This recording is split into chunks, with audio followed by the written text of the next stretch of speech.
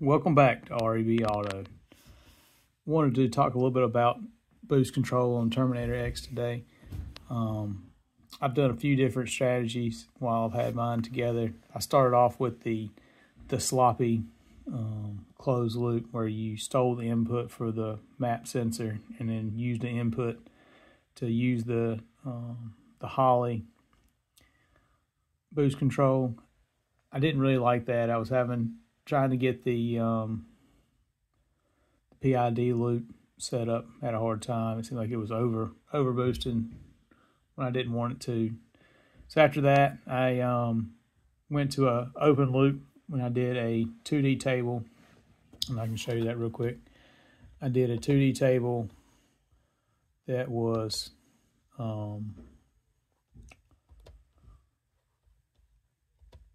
it was TPS versus RPM. So that's just, and I'd go in here and change and output a duty cycle based on TPS. So if you're, cruising along, it wouldn't be, you're basically on gate and it's not asking for anything. And then as you up in TPS and up in RPM, it would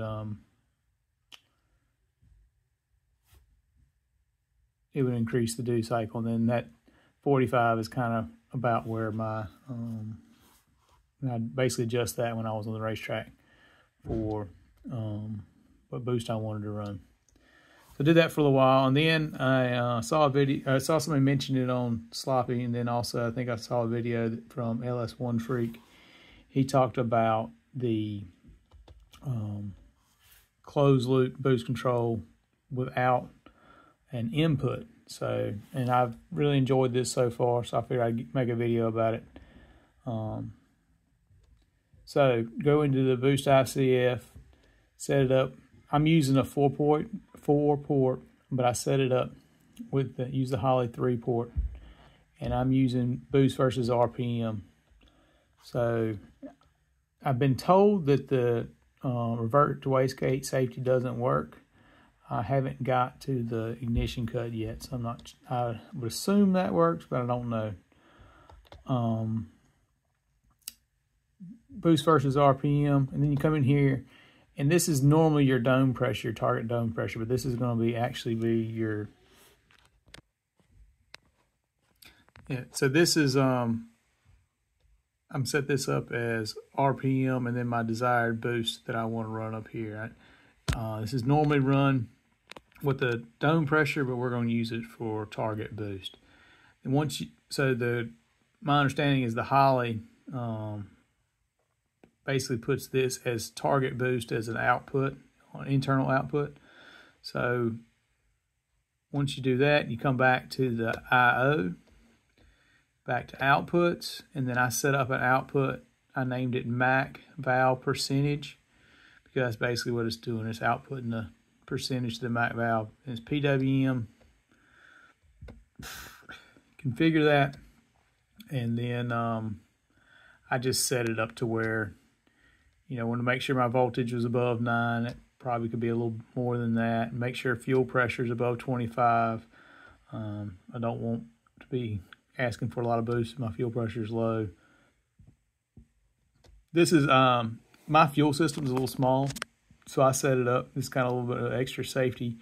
If the duty cycle goes above 99%, it basically reverts back to gate. So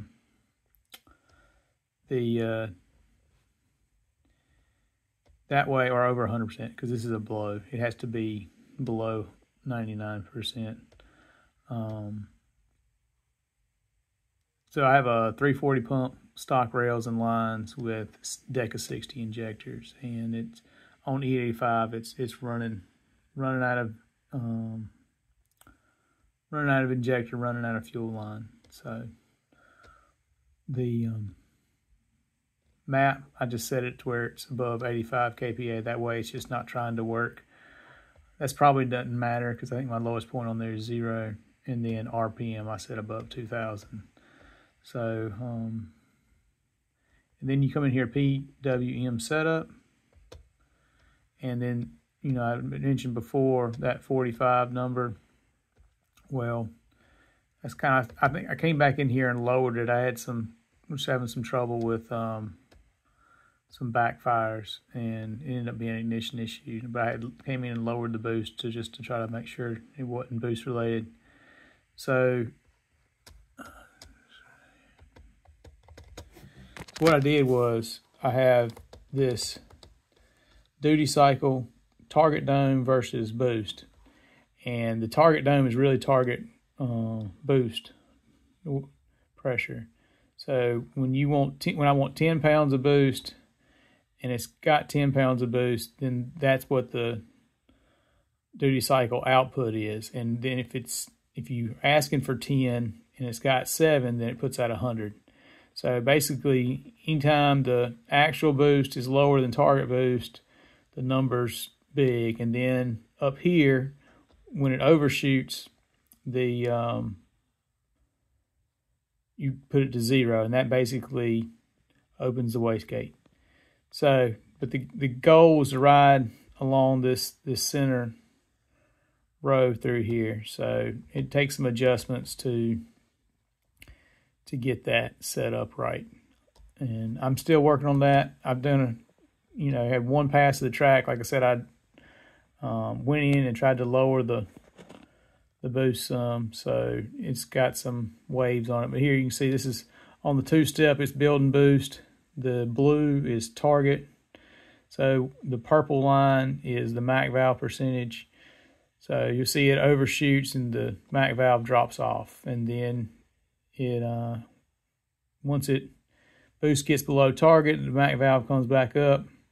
So it gets a little jagged. But here in second gear, you can see that boost and target boost and actual boost are pretty close. Third gear, it overshoots and corrects. Fourth gear, halfway through fourth gear, it lines out pretty good. So I'm really happy with this boost strategy. See if you can, not sure which data log is pulled up. So anyway, that was go back to it.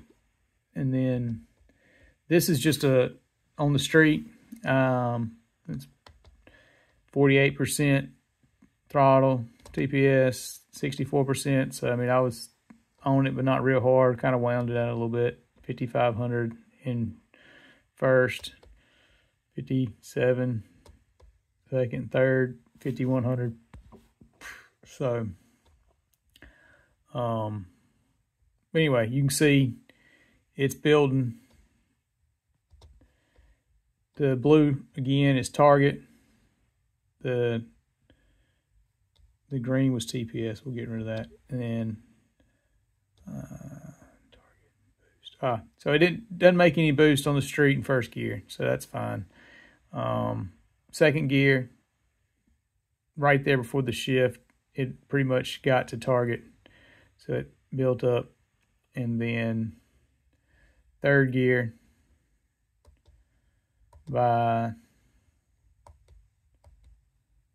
4,700, it got to target. But remember, this is still only 64% TPS. So, and I granny shifted it. So, for just out driving around the street, it works pretty good too. Got any questions? Let me know. Hope you enjoyed the video. If you did, like and subscribe. Get some. If you got any other ideas for videos you'd like me to do, let me know.